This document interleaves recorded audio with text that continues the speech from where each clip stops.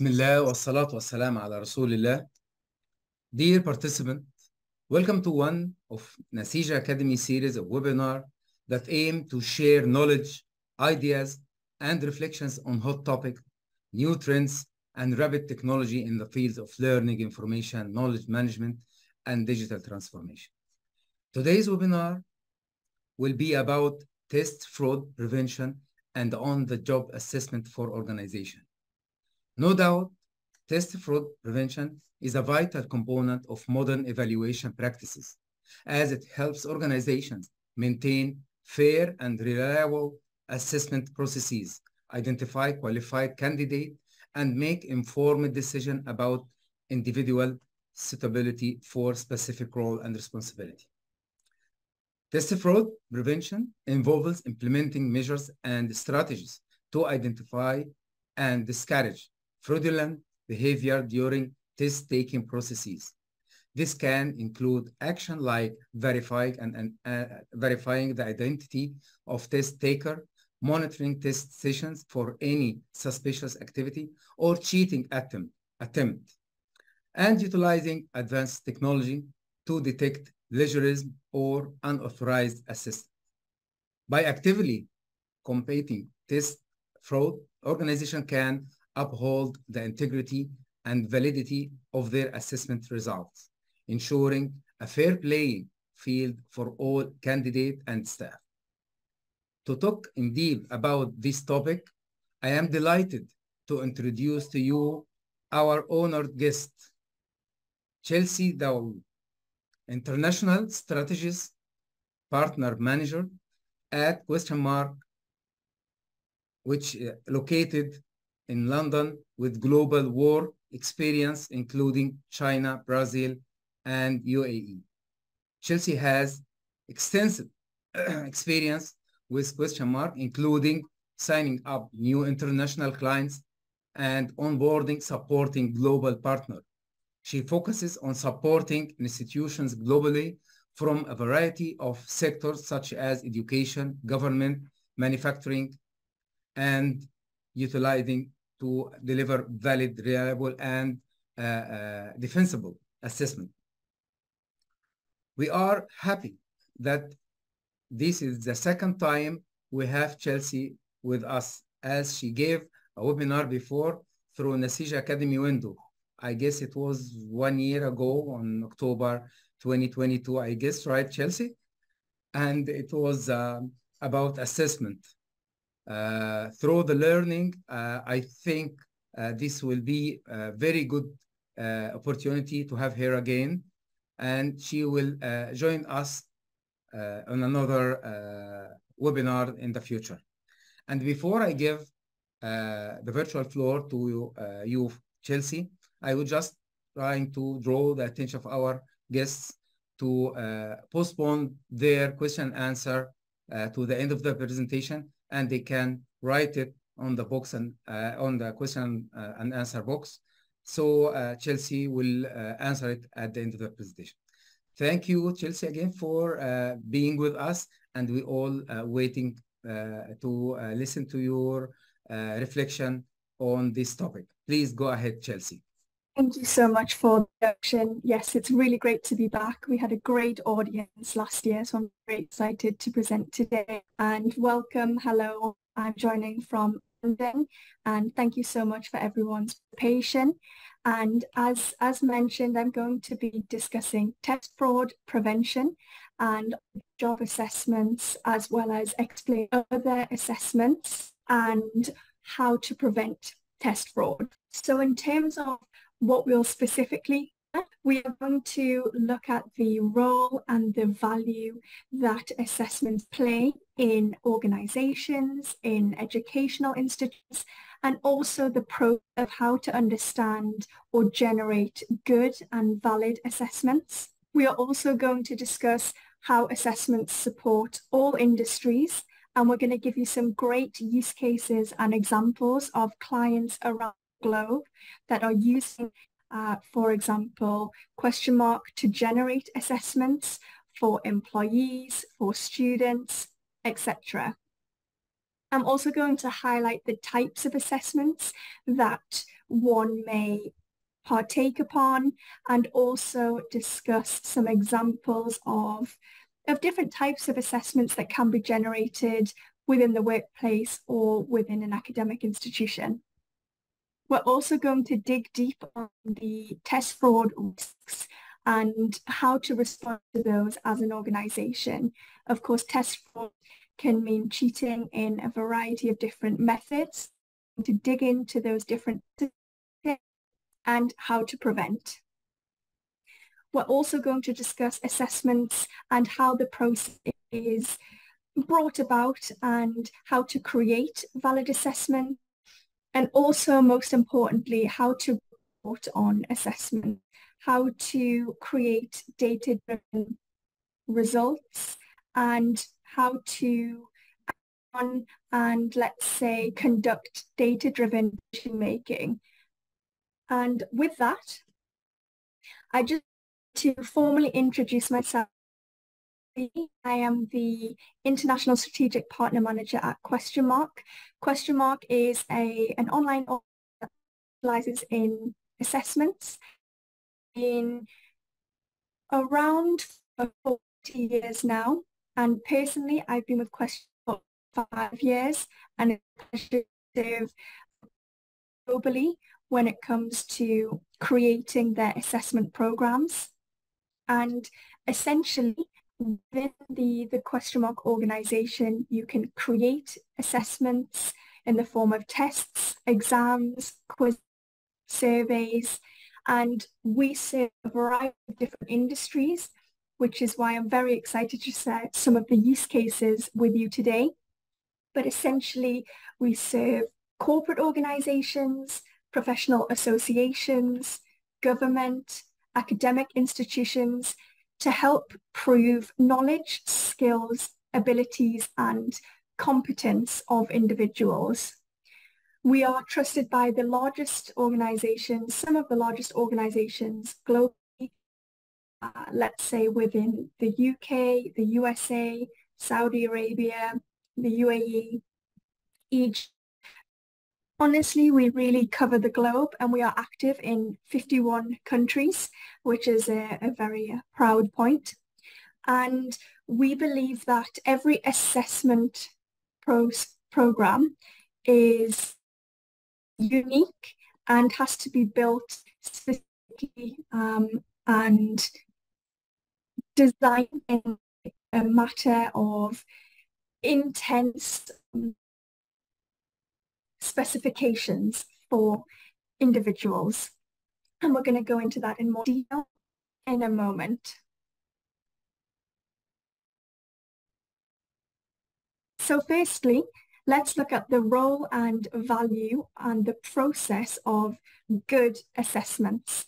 And we will discuss what makes a good assessment and show you some ways that assessments can be created. So here we have the ability on making decisions as a result of providing assessments. So assessments really do help make decisions, and they help make data-driven decisions, which is most important and which is key, because you're able to formally make decisions whether it's onboarding specific staff members or administering specific students. So let's say you can be supported in employing new hires, you can promote people, you can also identify leadership qualities for upskilling of staff. You can also validate training courses, and this is a really key one because we prove that learning has taken place and that the training has been attained and that employees are fully competent. So having an assessment at the end of that learning journey is really important to help prove that the knowledge has been attained. And also with regards to the forgetting curve, for example, it is really important to take continuous testing to mean that knowledge is continuously attained and reinstilled within an individual. You can also use assessments to recognize emerging skills gaps, and understand where individuals need to focus on, which topics they need to upskill on, what are their strengths and weaknesses. And then that means that institutions or organizations are able to tailor their training accordingly, so they can, be able to on specific topics in future training programs and which ones to dig into further. It can also be very helpful in verifying regulatory compliance requirements. So in high stakes industries, it's very important to know that staff members are fully up to date with any laws and regulations. But it can also help with an organization to prove that they are compliant with specific laws and regulations. So also a great way to ensure the necessary skills is met within your team or your employees. It's also a great way to prove the learning journey for students at the end of a semester or at the end of a course, to prove that they are fully competent and certified within that course. And there are many more different ways in which assessments can help within organizations. Before we dig into the main portion of the webinar today, I wanted to start by asking a quick poll. We're going to start off with a light and easy poll. So I'm going to ask all of you, have any of you in the audience taken an online assessment, an online exam before? Have you taken a survey? So if we just go back and relaunch the poll 1 second.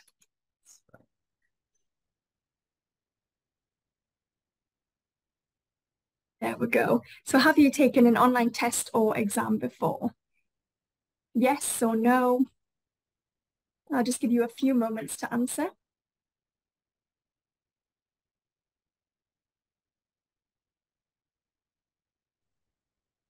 This may have been with work or at an academic institution, university.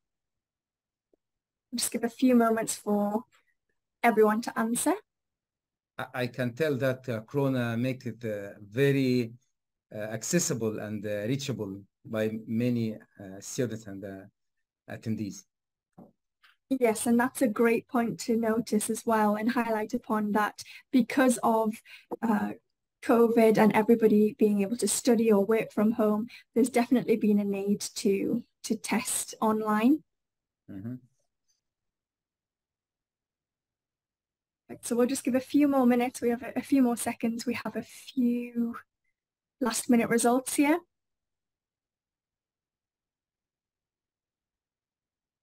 Fantastic. So I'm going to go ahead and end this first poll and let's see what we have. So as expected, over 77% of the audience has taken an online test or exam before. And this is really key to note because it shows how prevalent they are in today's in everybody's day-to-day life. This can be with your organization. It may be an exam that you have to take at university or that you've taken as part of a course online. But it's great to see the amount of people that have, had experience with an online test or exam because it's a very hot topic right now, how organizations can conduct online exams and also if they are fair and how many people, would try to cheat in those exams. And that's all things we'll dig into today. What a sensitive question will become. Yes. Fantastic. So the next part that we do is really explaining how assessment helps specific industries. So how assessment are utilized in different organizations, etc. So the first thing to note is the corporate training aspect of assessment and the ability for organizations to conduct tests as part of a training course as a training guide,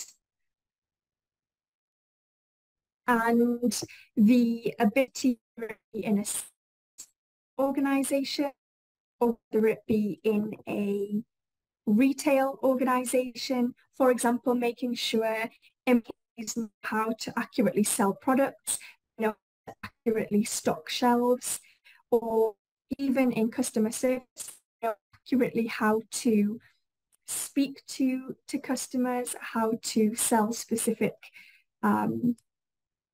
claims, etc. So lots of opportunities within corporate training to be able to have a test the training courses. Pretty obvious within the types of institutions or organizations that this would be. But as I mentioned, yes, sales, retail, and then the main use case also is compliance and regulation. So this is a very important aspect to assistance, because compliance and regulation is really important to be able to document and to prove the knowledge or skills of employees. For example, let's think of high stakes scenarios that are really important for employees to prove they are job ready. For example, in aviation, we need pilots to be fully tested and to prove that they are up to date with regulations regarding to aircrafts. Another example is within pharmaceutical organizations. We need to make sure the sales staff are fully knowledgeable and compliant with any medicines that they, or even for manufacturers when they are creating these medicines, that they are up to scratch with dosages and everything that goes into creating medicine. Also think of other transport organizations like taxi companies. We need to make sure that taxi drivers are fully up to scratch with their regions and where they are navigating passengers. Lots of different another one would be within the oil and gas industry. It's really important for engineers to operate specific machinery to make sure that they are safe when they are out, for example, in the field, that they know how to shut down machinery correctly. And for example, within a gas organization, they know how to fit specific gas pipes, they know how to detach.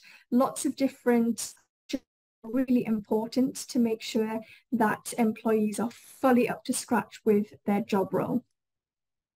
Certification is also a very interesting, which has become a really hot topic recently.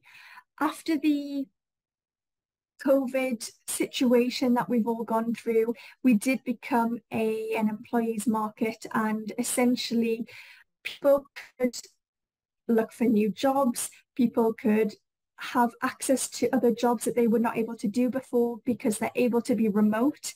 And certification and generating your own skill set is really important. And the ability to, for example, upskill yourself, etc., is super important. So for example, I take certification, I can prove that I have necessary skills in specific things. Like if I wanted to join an IT organization, I can prove I am knowledgeable in Java, Python, etc. And this is most active, as I mentioned, with IT organizations.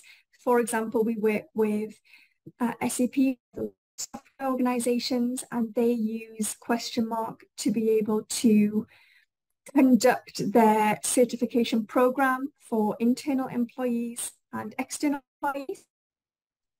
And you would take a Questionmark assessment and then be given a certificate, which you can then add to your LinkedIn, which is, really exciting for people to their skill set. The next portion is to cover the fact that we also deal with government, that government organizations regularly need to test the, for example, we personally work with the US Navy, the US Army, we work with Her Majesty's in the UK, and we also work with the Australian and Saudi government. And it can be for a variety of reasons. It can be testing employees, but it could also be, for example, testing organizations for citizen assessments when you're trying to apply for citizenship of a specific country. Lots of different examples there. Learning and development, similar to corporate training, is really to do with the job readiness and upskilling of individuals. It's really important that you're able to measure the competency and essentially be able to prove the competency with an assessment. And education speaks for itself. Students take quizzes throughout the course to prove that they are attaining knowledge, but also to take a test end of that course to prove whether they are passed or failed and whether they can move on to a consecutive year. So this is high level, some of the industries that we work with, but also some of the industries that need assessments and where assessments are very in their day-to-day projects.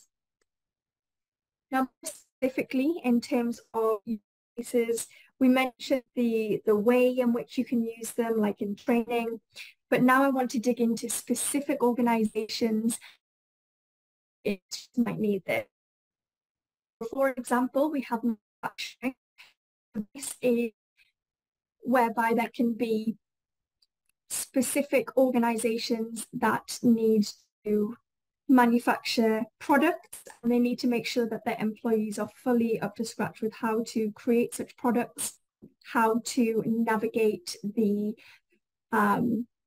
conveyor belt or machinery that goes into that. Oil and gas, as I mentioned, this can be specific to water organizations. So for example, we work with Sailing Water. It can also be gas organizations. We work with Southwest Gas in the US, who test their employees to be able to make sure that they, like I mentioned, are able to fit gas pipes, and they have to take regular knowledge level checks to make sure they are fully competent. Pharmaceutical is a real key one. We work with a lot of large pharmaceutical organizations like AstraZeneca, and we also work in the US with the National League for Learning that use us for testing. And along with pharmaceutical and healthcare, Questionmark specifically are really expanding our functionality for NCLEX exams to serve the wider healthcare community. And then we have information technology.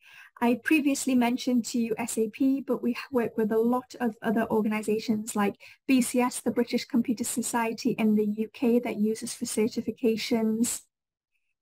QuickBase software company that use us internally for checking the knowledge of employees, and also NTware, which is, you know, a situation where employees need to prove their competency of specific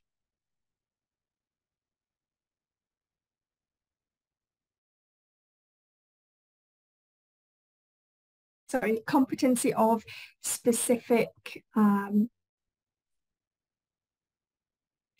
etc. We then also have financial services. Now, this is a huge one because think of banks, it's highly regulated. It's very important that you are handling, you know, client data correctly.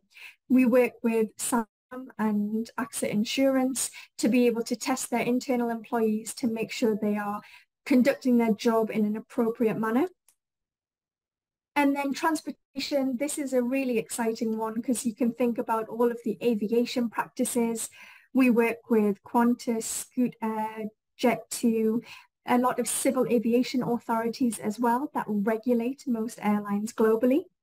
So we work with aviation authorities in South Africa, Australia, UAE, all over the globe.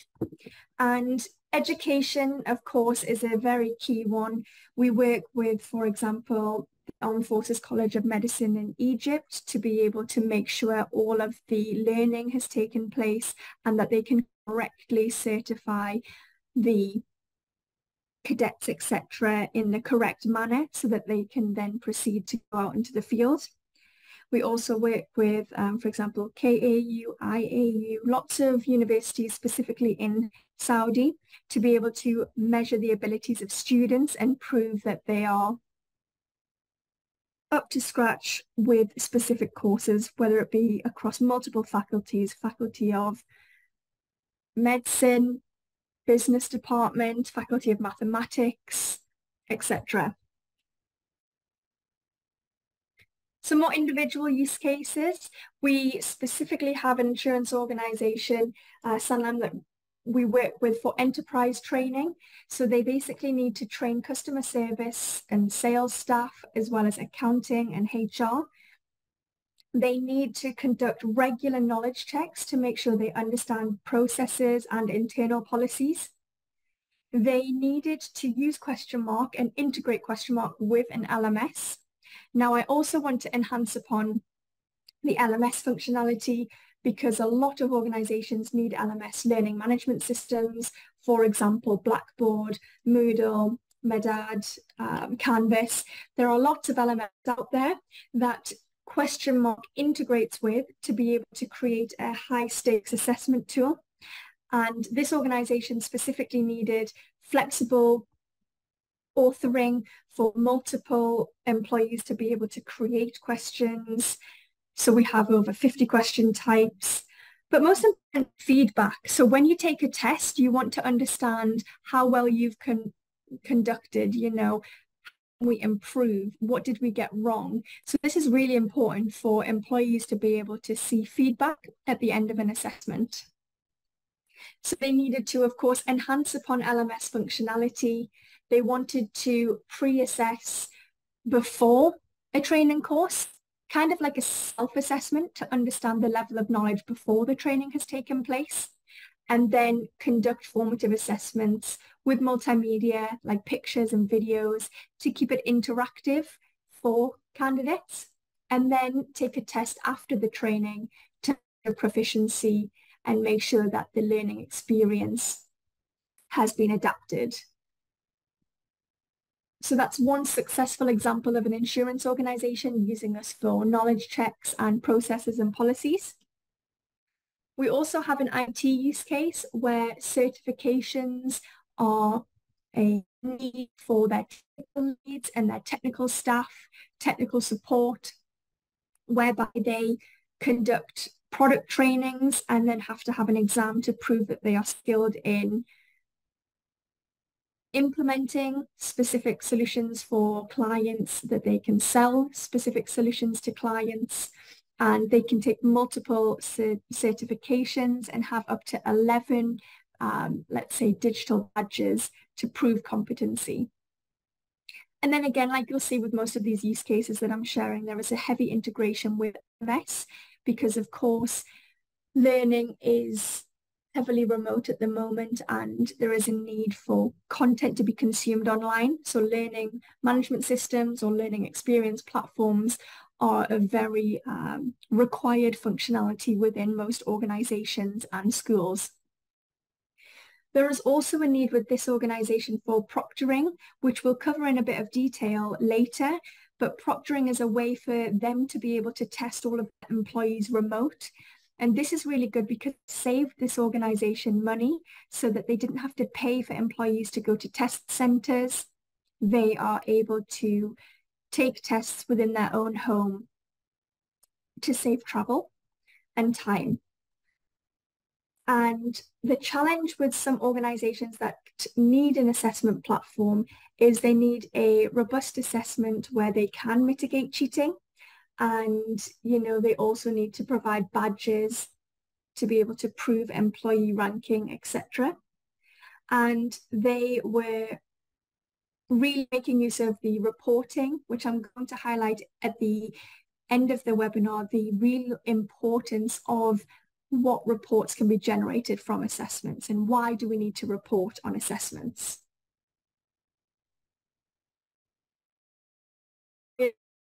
cases and organizations globally. So specifically, this was for learning and development to make sure engineers are up to scratch with safety training and field training, so they are job ready. So this would be, for example, in refineries, etc.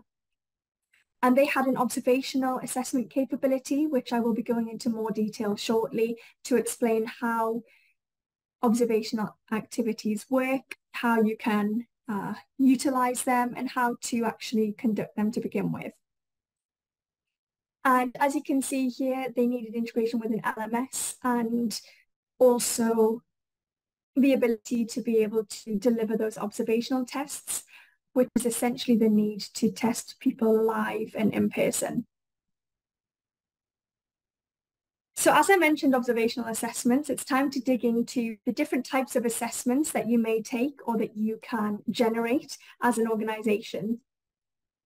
Lots of different types here. So of course, you can have a formative or summative assessment, you know, formative being the more frequent testing and summative being the general assessment that you would get at the end of a course to summarize the entire learning. Workplace assessments, this could be for pre-post hire to prove job readiness, could also be observational. You may also need to take quizzes and surveys. There's also a job task analysis, which I'll dig into in more detail, but job task analysis essentially is being able to understand the tasks that would be needed in an organization and how frequent and how difficult those tasks are. You also, on the other side, have certifications. Certifications, as I mentioned, are really important. Nowadays, it's such a hot topic. Everybody is trying to be certified or upskill themselves. Regulatory exams, as I mentioned. Organizations also may need to test Kirkpatrick levels 1, 2, and 3. It can also be within healthcare, you know, credentialing, placement tests or administration tests, and then of course diagnostic as well. So lots of different types of assessments floating about. Let's dig into some key examples.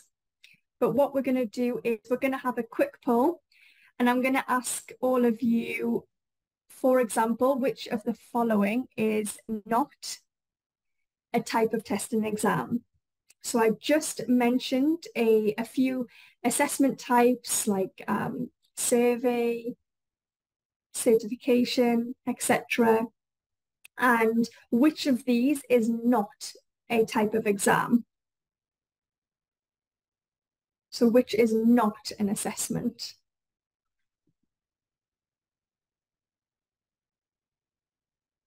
I'll just give you all a few moments to vote there. Which of the below is not an assessment? So which of these have I not mentioned?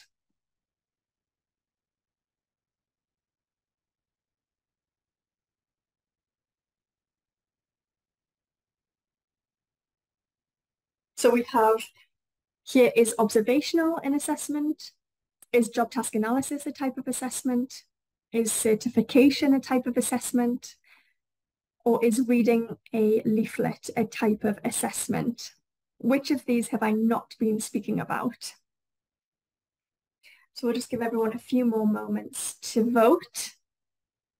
Maybe the word "not" is just a little bit tricky, so someone just not figured it out. Yes, definitely. Which is not an assessment, which is not an example of taking a test, which would not prove my knowledge, shall we say.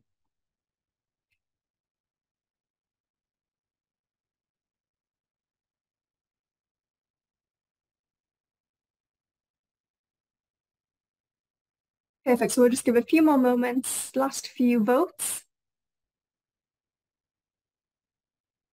And we're going to go ahead and end the poll now, and let's review some of the answers.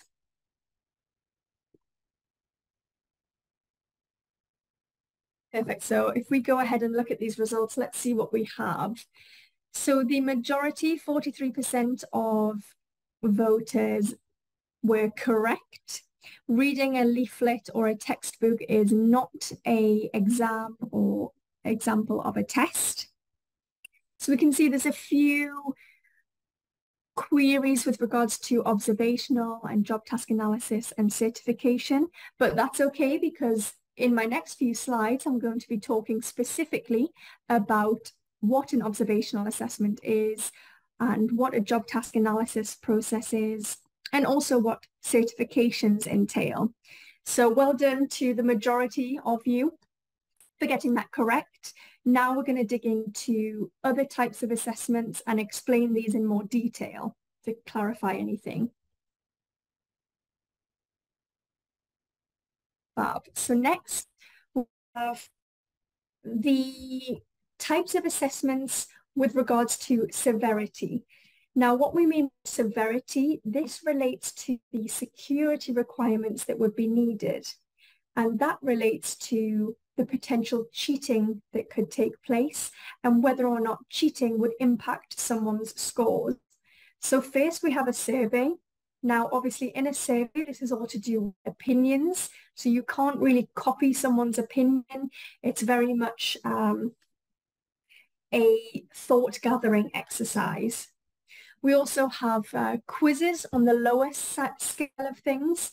And quizzes are just more open book, light-hearted assessments that don't usually result in a specific qualification. Then we have job task analysis, which is also on the survey side of things. It's really about rating the importance and frequency of tasks. Then we have observational assessments, which needs to be taken place in a secure manner because someone, a monitor, needs to be watching the candidate whilst they're conducting a specific task. So it needs to be in a secure environment, maybe an exam hall, etc. And then high stakes exams, like the exams that you take at the end of a semester at university, etc. They are very high stakes. There's a lot on the line. So if people cheat, this can be bad because they wouldn't have the correct knowledge to be able to graduate, for example.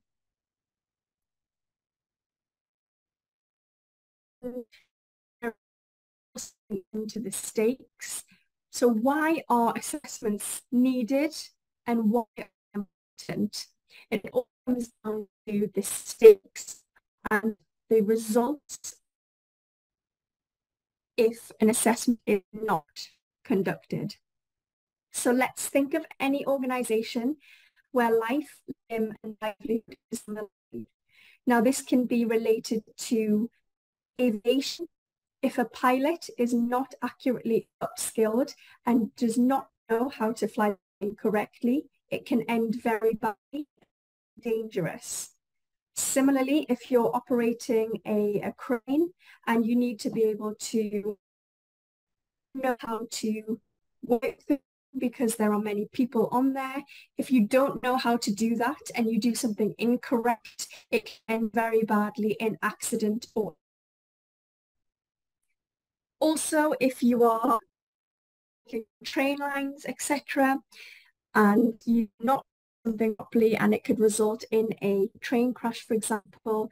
This is very bad for the risk of accidents. You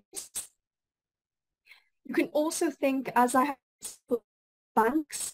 Banks are at risk fined or getting into if, for example, employees aren't fully skilled with how they are quoting their customers. And if they missell a specific policy, this can be very bad and can result in fines of millions and, as you can see on the screen here, billions of pounds or dollars, etc. And this would then also reputation. Now, reputation is so important because I myself would not sign up to a bank if I knew that they had sold their customers. It's the future of those organizations as well.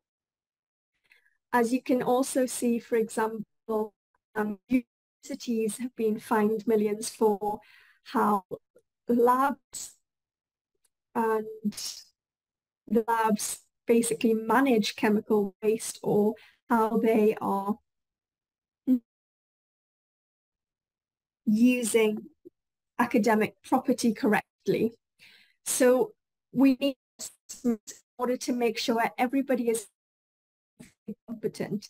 And it's really important, and it's such a hot topic because there is really high stakes involved.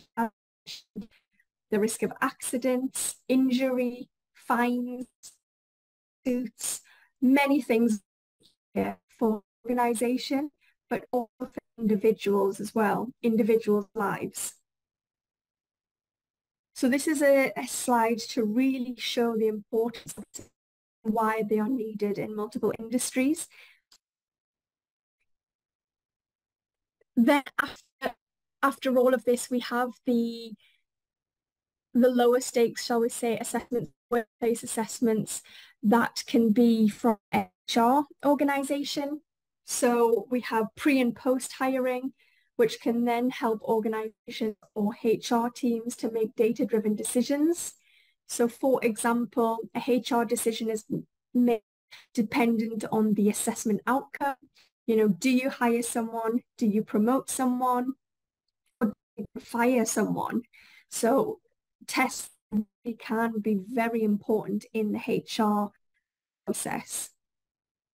And also that can then impact a person's employment conditions.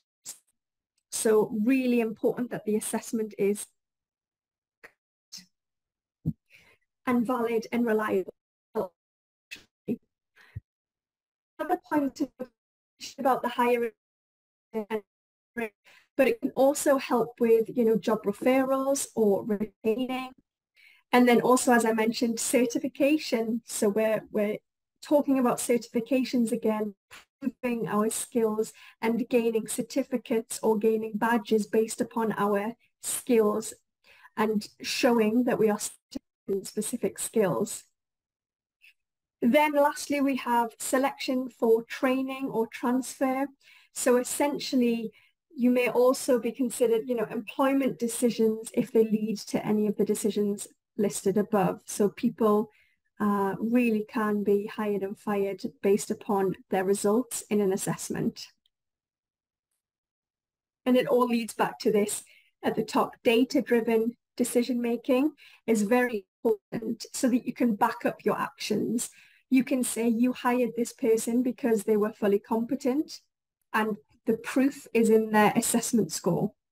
You can say you fired someone because they did not understand their job role, they were not competent, and the proof is in their low exam score, if that makes sense. So next, we understand the typical exam. You can have multiple choice questions, but what is an observational assessment, otherwise known as on-the-job assessments? Now, essentially, these are assessments that can test employees' skills and abilities. So rather than, you know, really digging into knowledge, this is actually someone's ability to perform. So if, for example, we are in a medical lab, there may be a need for us to prove that we know how to use this specific equipment. So this happens a lot within healthcare. It happens a lot within the medical use.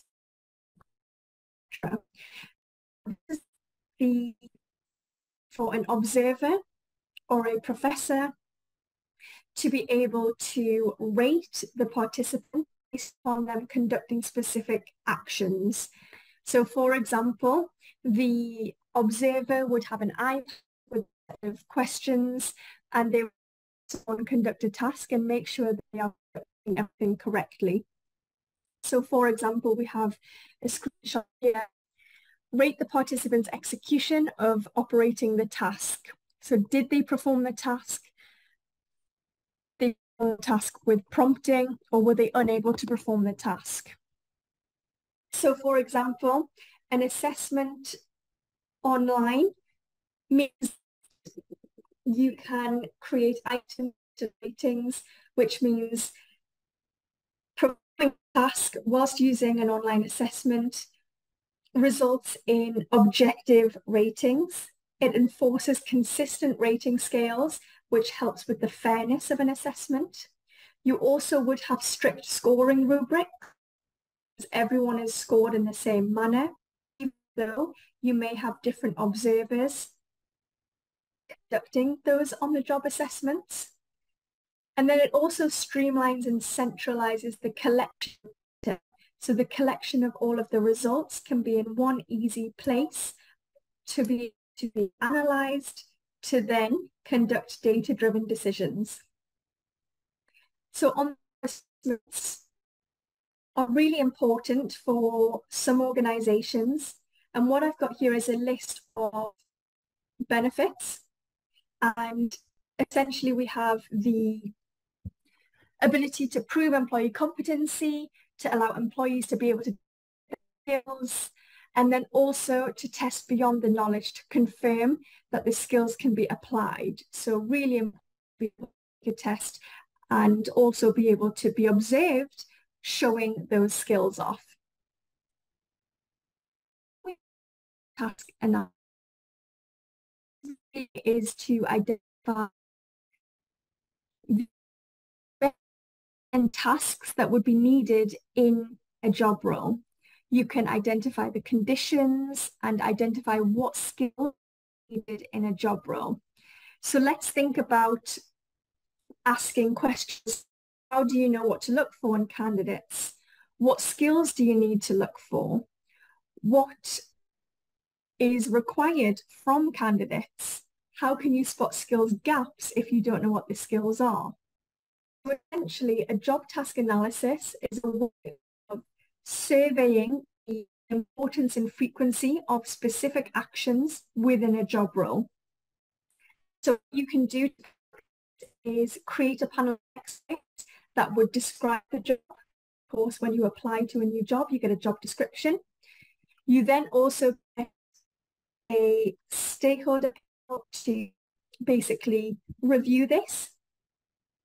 And then you get the ability to survey experts. So on the next slide, I'm going to show you an example.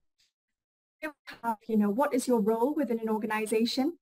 And then you can answer questions about here, nursing specifically. How many times in a nursing job do you have to administer medication, assess patients? So really looking on the right, how difficult and how important are these tasks? And then we can see how often do you do this, what is the difficulty, etc. So this really helps you validate the content. After you case surveys, job task analysis, you can look at the reports. So this really helps you to be able to understand how people feel about their job role. So this is a really interesting type of assessment that not many people would think is a type, but it can be really important when creating a job description when you're wanting to hire a new member of staff, for example. Then we have the ability to decide what is a good test or not. So what makes a good test? Which, as it states here, is the degree to which evidence and theory support the interpretation of test scores for proposed uses of tests. Then you also need to that a test content is reliable. So this includes the consistency of scores testing. So time over time, are people getting this correct, incorrect, etc. And then fairness is huge. Specifically now, you need to make sure that your tests are fair and that nobody is disadvantaged. So an example could be not having an Arabic translator, for example, and you having to listen to everything in English, that affects your ability to understand the content. So if we were to create a test at the end of this, that we are testing you in Arabic, for example, if I was to give you an exam, which I'm not going to do, don't worry. Then we have test security. So this is basically all to do with the fraud, the cheating. Has someone helped me answer the question?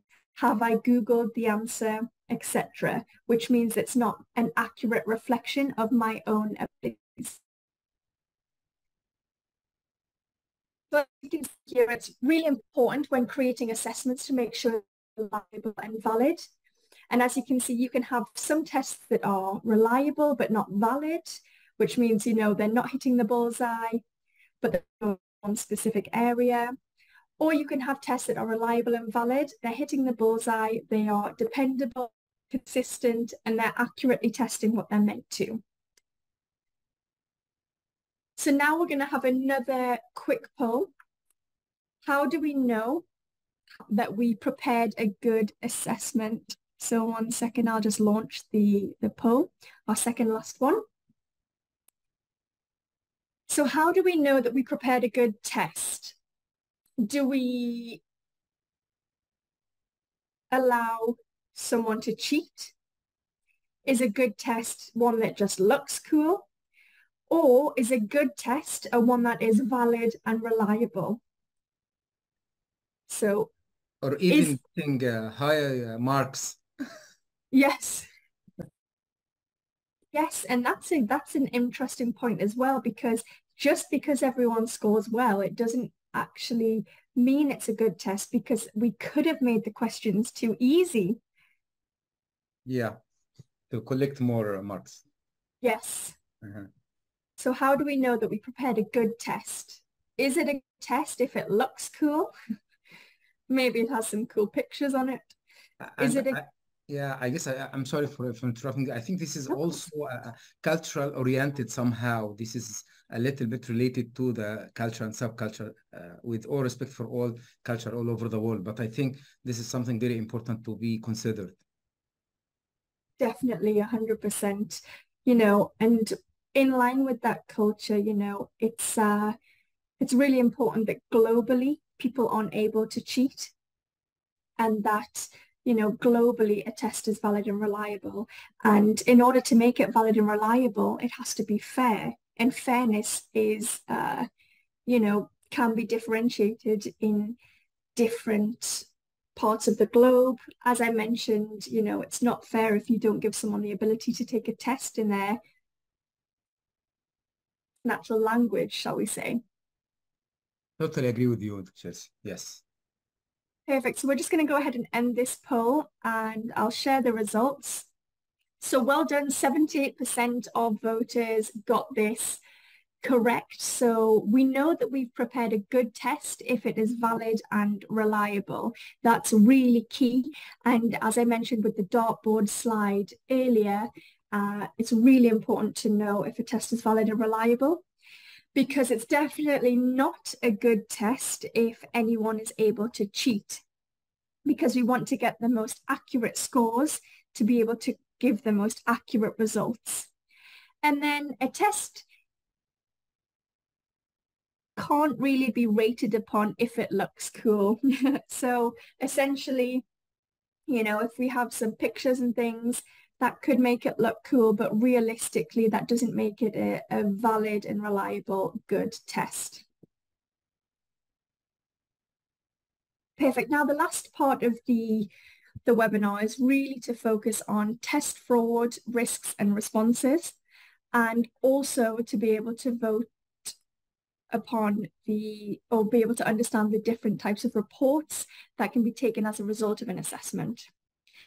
So what is test fraud? You will understand what cheating is. Basically, cheating is where one or more test takers engage in activities to break the exam just to gain a higher score. So almost every testing will want to reduce. You also have test theft, which is a form of fraud, and this can also be known as content harvesting. It's where somebody steals the content of the test or they copy it and share it with other individuals. So, for example,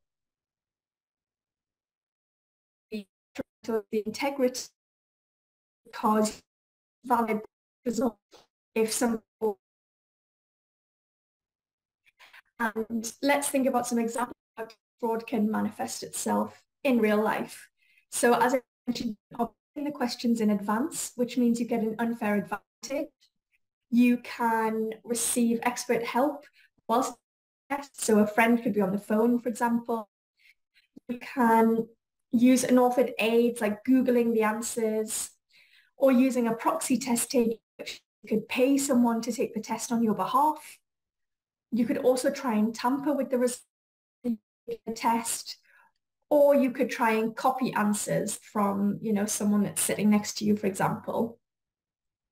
So there's a lot of risks that result from test fraud.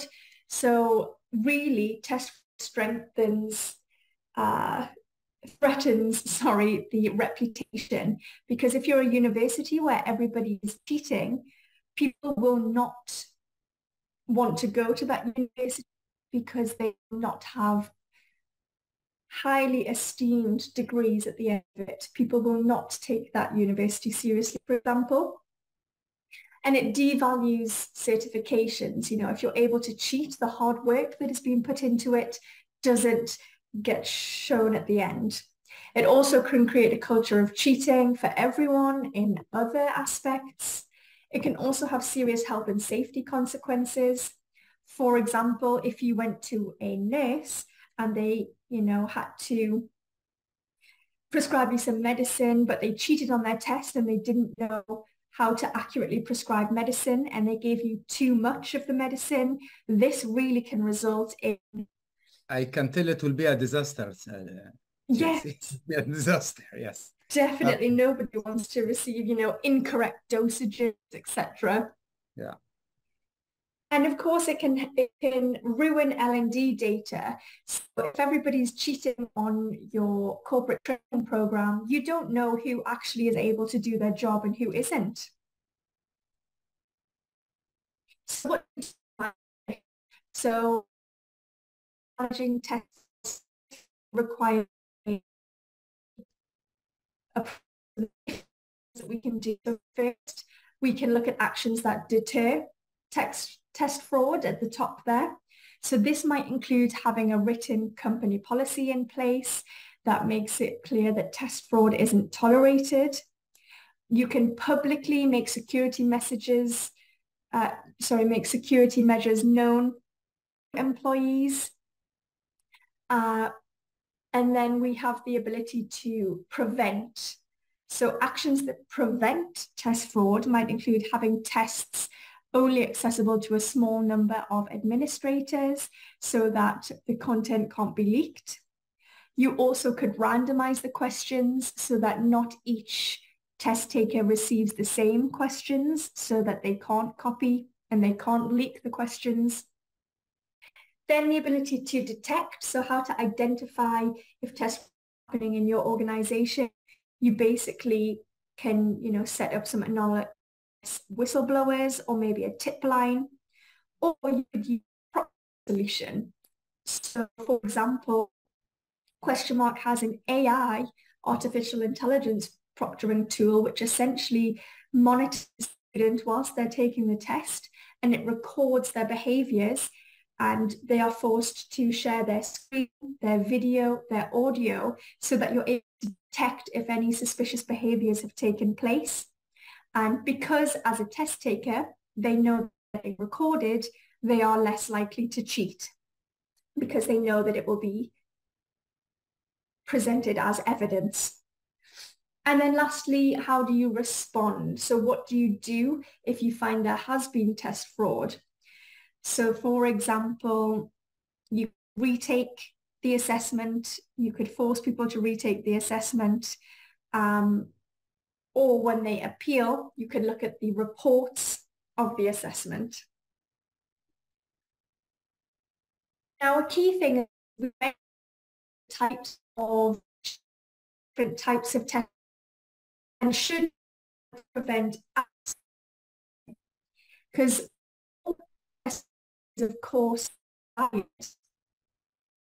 it effectively is understanding that not all test fraud is actually equally harmful. So you can see on the diagram here,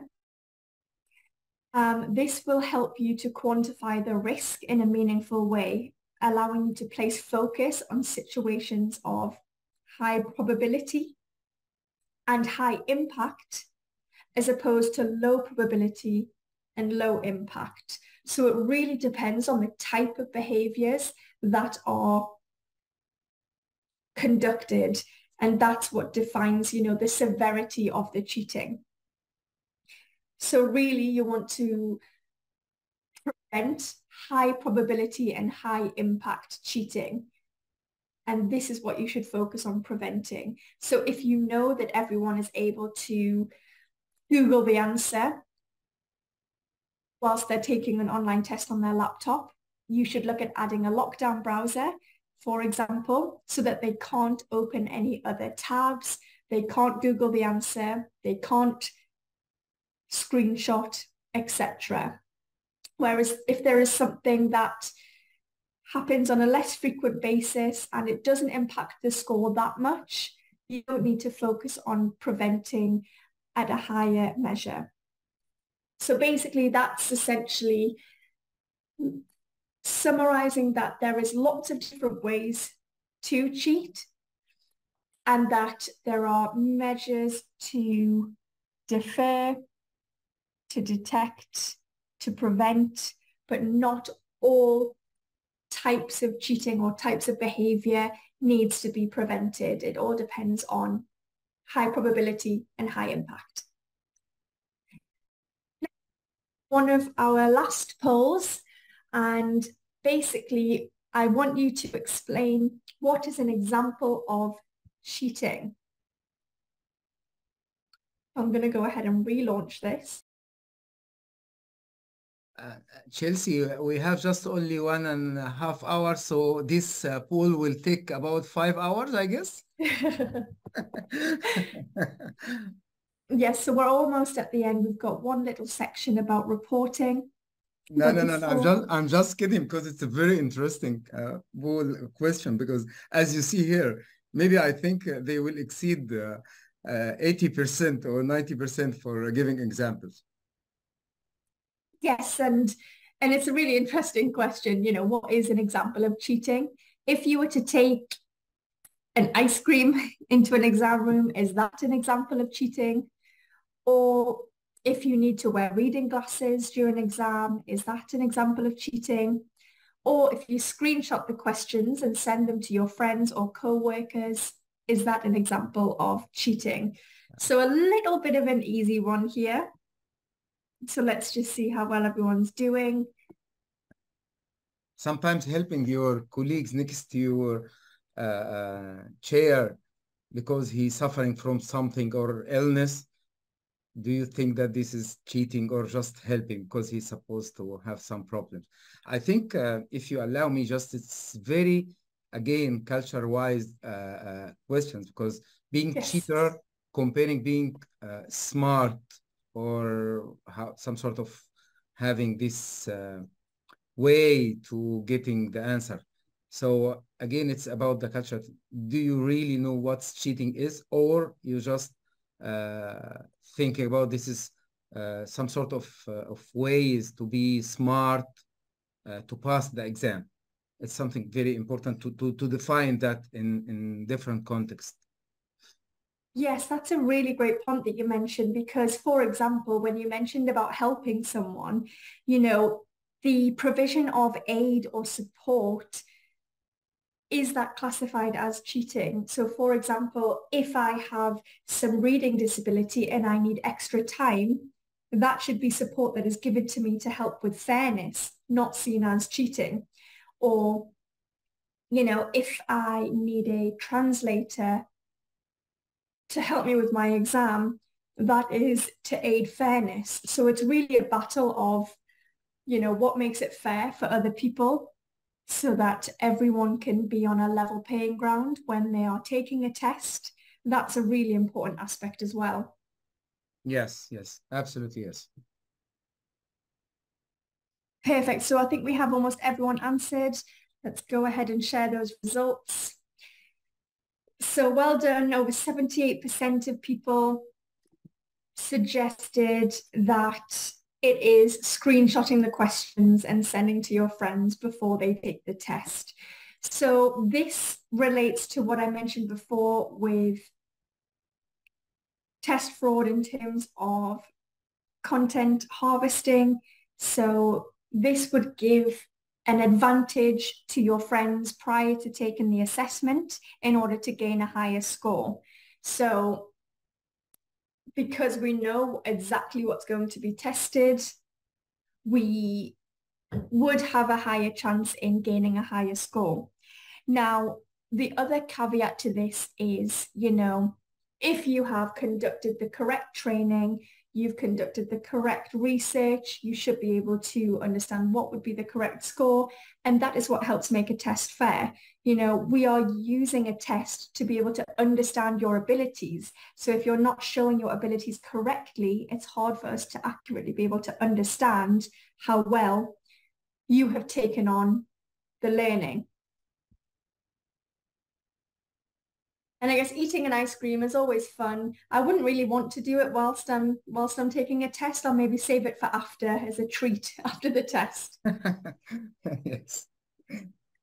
Perfect. So the last section now, just a few more slides, but really arguably the most important part is how to report on an assessment. If we take an assessment, the data can just be floating out there, and it's really important to know what to do with those reports to create data-driven results or data-driven decision-making. Essentially, we want to generate reports that will deliver actionable insights for our organization. So with the foundation of reliable, secure, valid, and fair assessment practices, with skill-specific assessment types, whether it be knowledge assessments, observational assessments.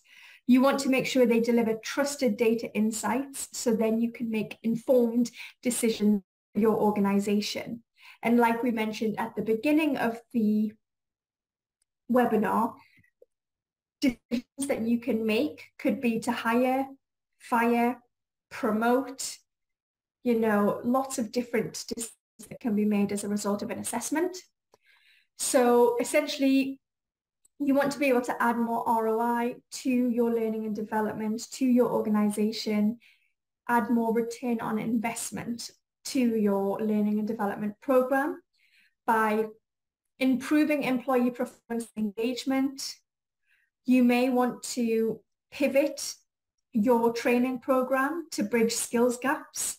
So reports can help you understand where skills are lacking, understand specific skills such as strengths and weaknesses in specific topics. You also will be able to complete regulatory compliance audit trails, which is really important for being able to prove that everyone has taken the test, etc.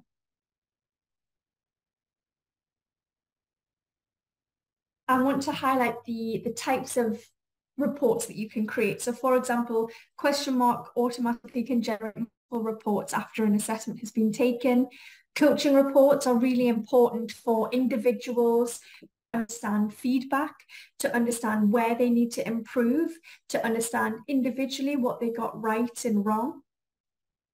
You also be performing accurately, relate statistical analysis. What I actually covered in our last Academy is the questions of accurately testing, etc. Are they too easy, too hard? So it's really important to understand how accurate and valid your assessments are, which is what we mentioned earlier as well. Transcript reports can be used to track an individual's performance across multiple assessments. So for example, I can see, am I improving? Am I continuously achieving a high score? Or am I consistently achieving a low score, etc. Then we have big picture reports. So we can see how organizations as a whole are performing. We could see, for example, how long people are spending on each question. Lots of different report types there. So I briefly this statistical analysis, and I'll not spend too much time on this, but I just wanted to show the types of reports and how you can prove that validity and reliability. So we mentioned that a good test is valid and reliable. How do we prove that? That would be via a statistical analysis report. So in a report such as an item analysis report, you can see, is the question accurate?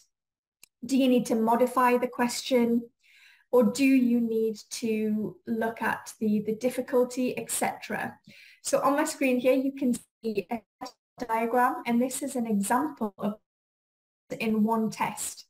And for example, like a traffic light system, everything in green is good, and everything in yellow is cause for concern.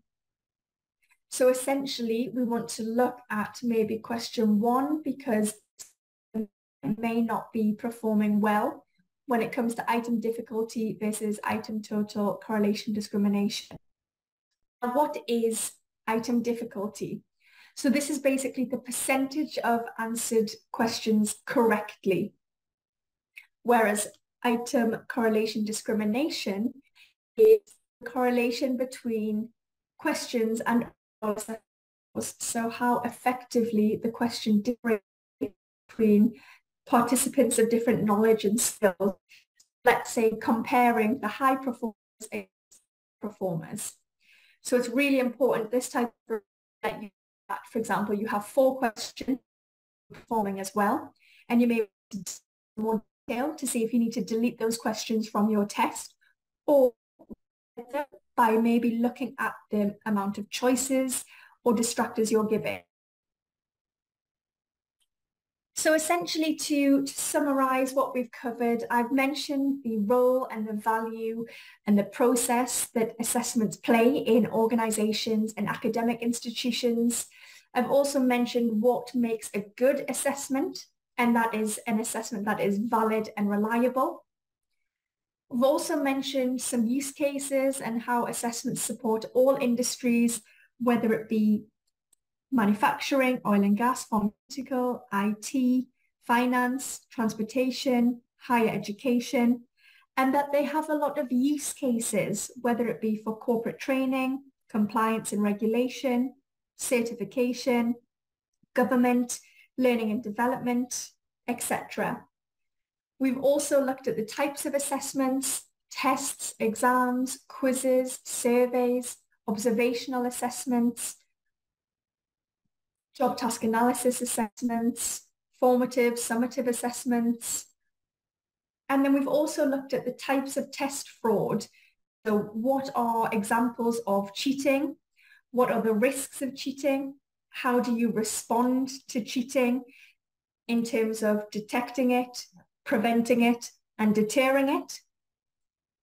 And then also that not all cheating has a high severity impact upon scores, so that you don't need to spend time trying to deter all cheating behaviours.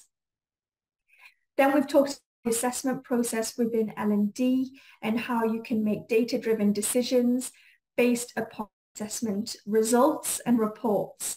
So whether you hire people, fire people, whether you administer people to specific courses or universities, reports are really important to help you make those decisions and also to help you with your future and being able to, decide the future of your assessments.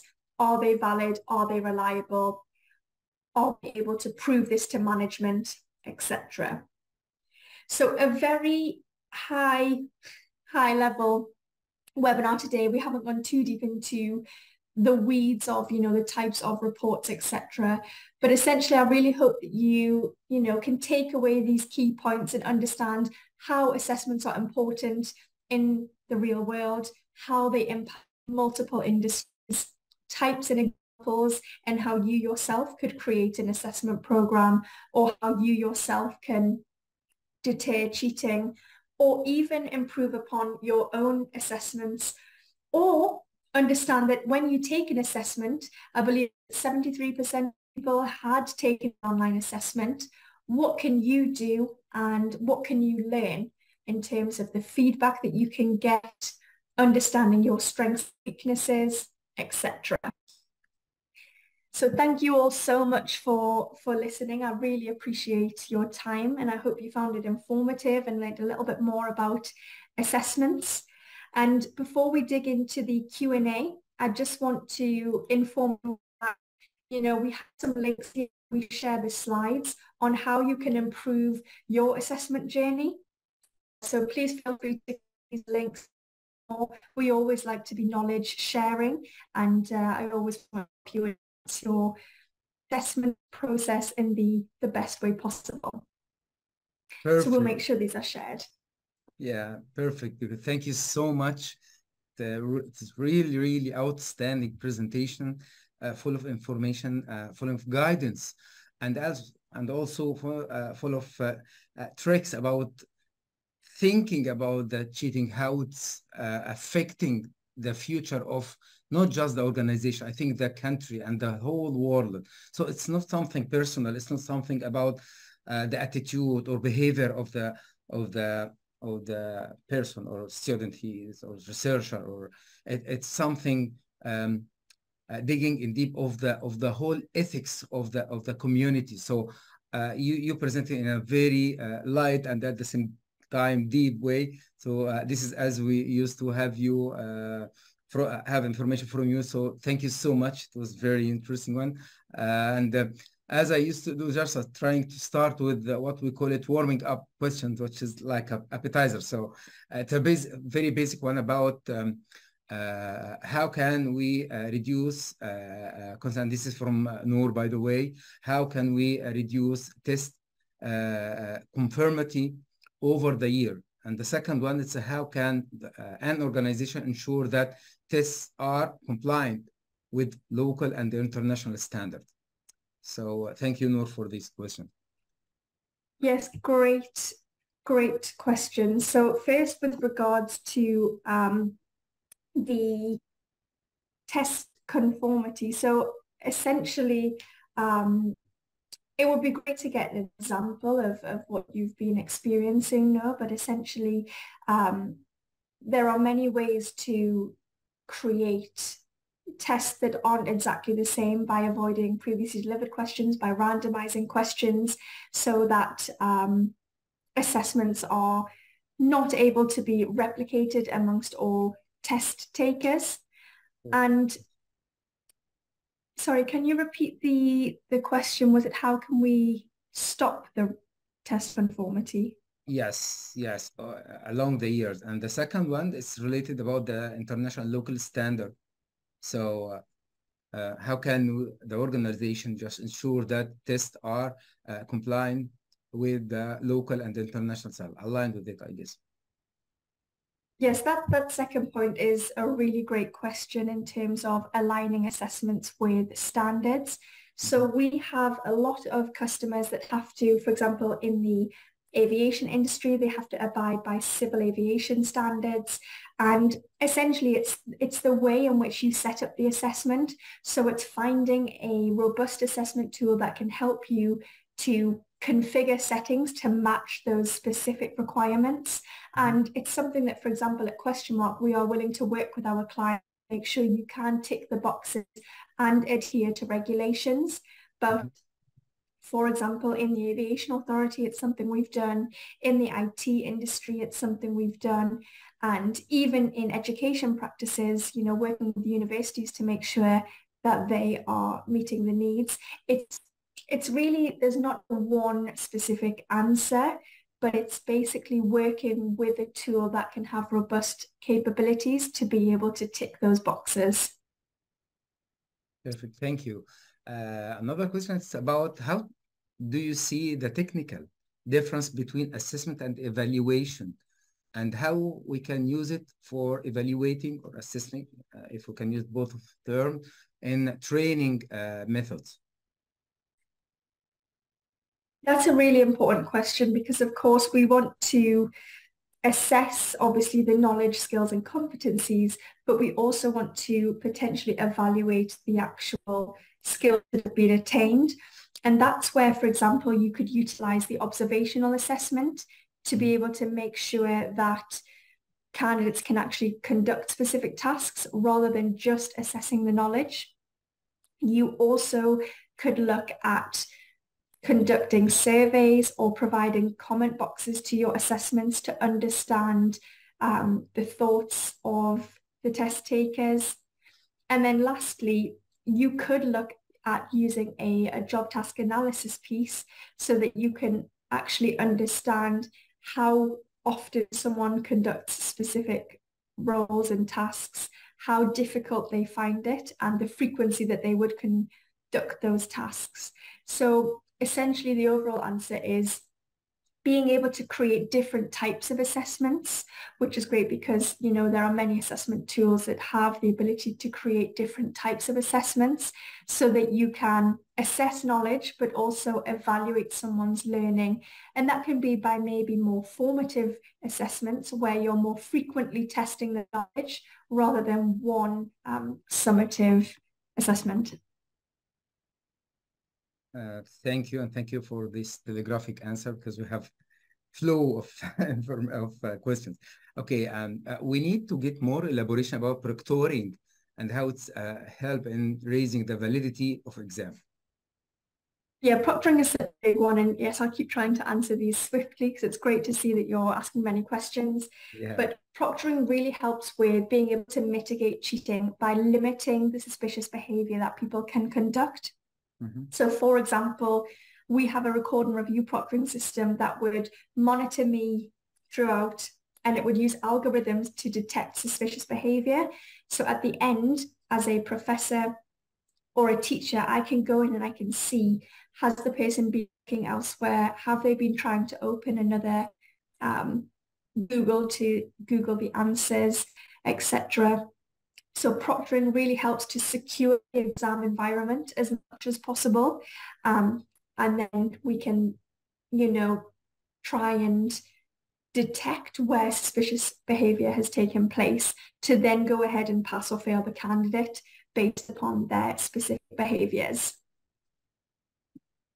Okay, thank you. Another question, I think this is in, okay, the next question, it's, I guess this is the $1 million question. In your opinion, do you think that relying on technologies like ChatGPT could be considered as a cheating? This is a very interesting question because it relates to what you mentioned. There is another earlier. question related about AI. So also using AI in a way that helping the student. Do you think that this is cheating as well? So it's very interesting because it's what you were mentioning earlier about, you know, is the person super smart that they're using all of the, you know, features available to them to be able to attain the best scores. And it really comes down to what is an assessment? Why are you taking an assessment?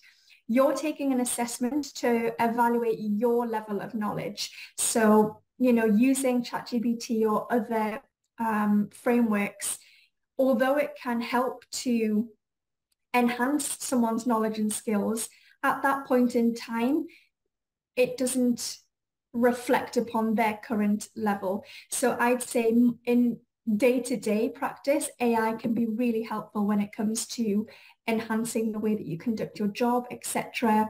But in terms of understanding your current level of knowledge, AI is not within your own brain. It's a separate engine that can be utilized to grow your brain in the future, shall we say. Yeah. I'm totally agree with you. And I think what we received from the AI and one of the main things that ChatGPT and other things, I think it will be used in two ways. The way that increase your critical thinking and how you can see different angles for the same topic. And at the same time, it could be something that you're relying on it, so you don't have this creativity of thinking. I think that the coming days will make it more clear for us. This is question in Arabic. It's about the main challenges that you think it's facing this type of assessment, mainly the electronic for sure, online. And I would say the opposite to that, to play devil's advocate, is AI. So AI is a detriment to assessments because it does allow for people to be able to, you know, showcase their knowledge in a way that it's not their own abilities. So it's a tool that can aid and support, but it also is very detrimental to the fact that, you know, as you mentioned, it could limit creativity, it could limit one's ambition to actually learn the content themselves. And obviously, no one wants to solely rely on technology, so being able to input or enhance your own skills and knowledge is the key there. So I'd say one of the detriments is AI, because obviously it can be classed as a form of cheating. Yeah. Okay, how to raise the neutrality and objectivity in the following contexts: surveys in the academia and hiring in the organization. Yes, so neutrality we can also look at this as, you know, fairness. So being able to give everyone a level playing ground and being able to, you know, reduce bias. This can be in terms of gender, age, religion, it could be anything. So we basically just want to look solely at the knowledge and one person's skills and abilities that they can bring. So trying to have the least amount of demographics as possible and focus solely on someone's skills and abilities can really help with that. So that's where a knowledge assessment can really be helpful, rather than, or a survey to understand one's opinions, to see how they would, you know, react in your organizational culture, for example. But it's a really key point, and it's something that we do have to focus on more. But essentially trying to, you know, reduce bias by limiting or creating anonymous let's say, responses as well. Mm-hmm. We have to go back to ChatGPT because we have just received a question about it. So I think it's good to link it to it. What is the way that we can prevent cheating using this type of technology? Great question. So there's two quick responses to this. So you can prevent cheating of those that are trying to use ChatGPT in their assessment by locking down a browser or adding proctoring. So there's no way for them to copy and paste any ChatGPTs. And then on the other side, you know, we can look at AI and as assistive technologies within the assessment space. So for example, at our organization, we are using AI to assist with the authoring. So when teachers and professors or trainers are creating their questions, we actually have a new feature where AI is used to formulate questions based upon a set of instructions that you can give it. So AI, let's say, isn't going anywhere, and it's only getting bigger, isn't it? The hype is real, and essentially we need to look at how to utilize and leverage in a safe and ethical manner.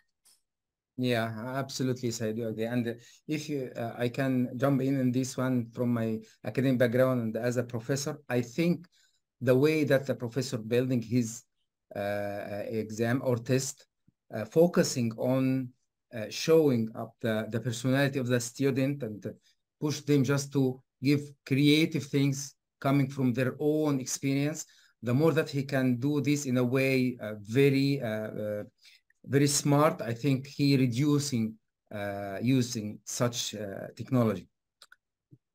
Great point. Yeah. One more question. It's okay. What should be rubrics to use observational method of assessment? I think maybe he's just focusing about the role of rubrics to support the assessment. Yes, and this is a really great one because rubrics are basically, you know, a set of instructions that can be designed prior to so that you know how to rate someone's skills. This can be obviously manually created in a system. It can also be formulated based upon your own company policies, procedures. So at the moment, it would be, you know, manually depicted in a software. But, you know, you could create this as a checklist. So, you know, let's keep it as simple as, can you or can you not conduct the task? Do you or do you not know how to conduct a specific task? So you can keep it really high level, but then offer the ability for comments as well, so that you can create a more streamlined rubrics to avoid bias, but also you can provide extra information about how the person is conducting their skills. Perfect. Related to that, there is a question about building the test and the instructor personality could affect in some level on the assessment. Do you agree with that?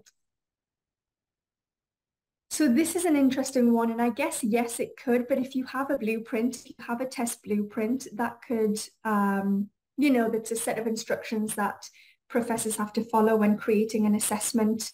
That could assist. But then also on the flip side, it is important that professors are able to create content according to, let's say, content that they are providing anyway. So sometimes it is good to have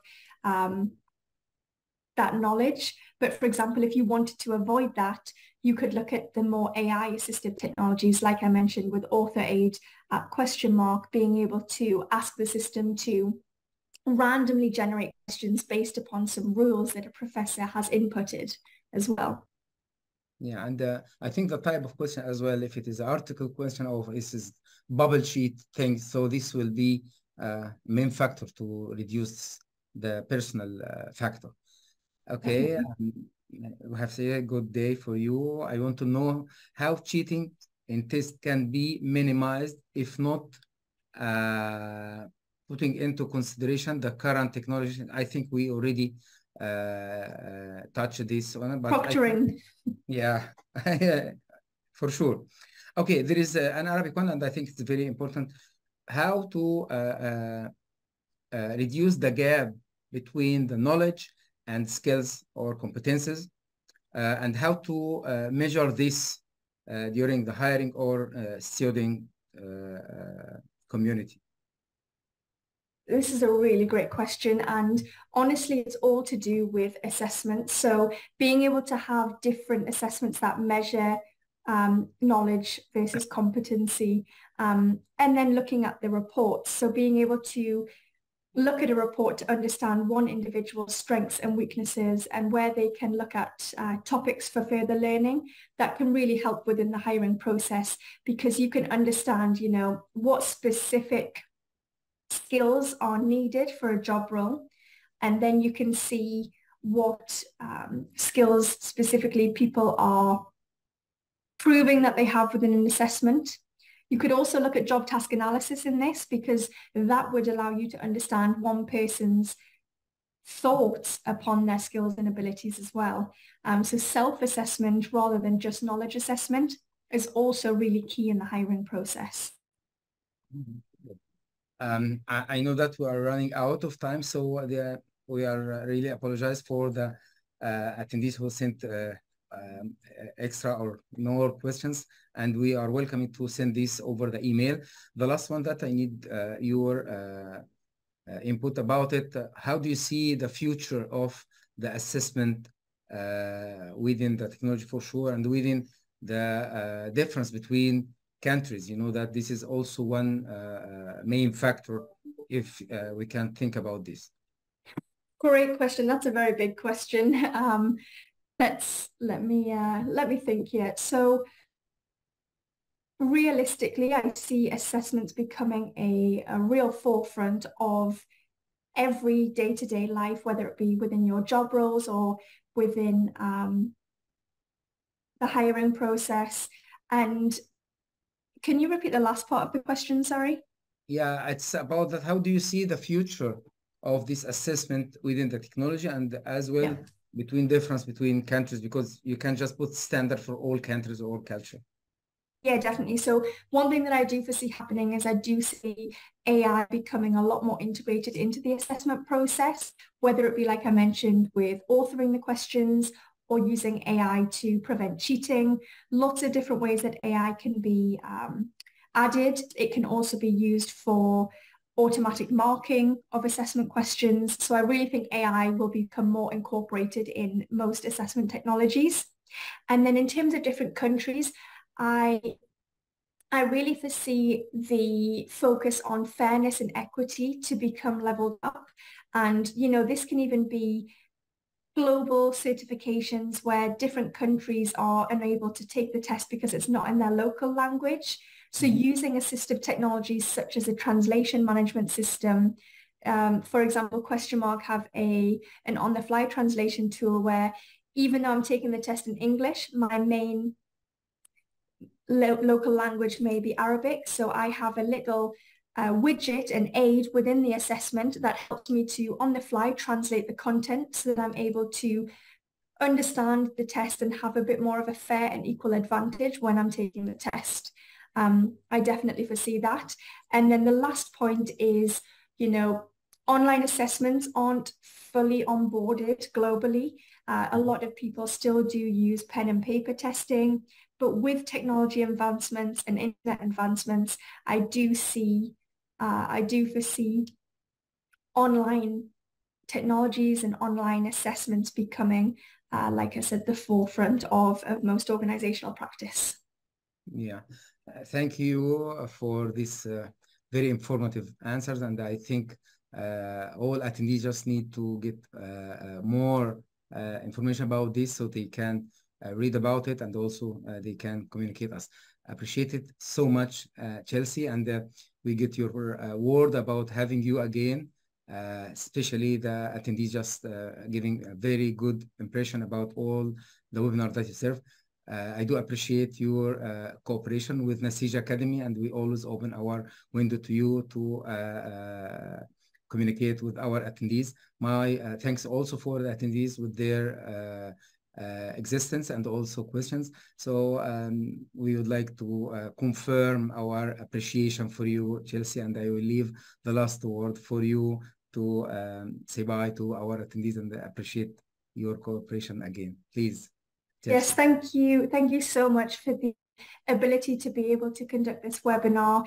I really appreciate the awareness, and thank you all so much to the attendees for listening to me for the past hour and a half, for being so interactive, and for, you know, conducting the polls and giving all of these questions. It really creates a great discussion and debate. So I really appreciate your time and your attendance, and thank you all so much. And I hope to see you again on another one.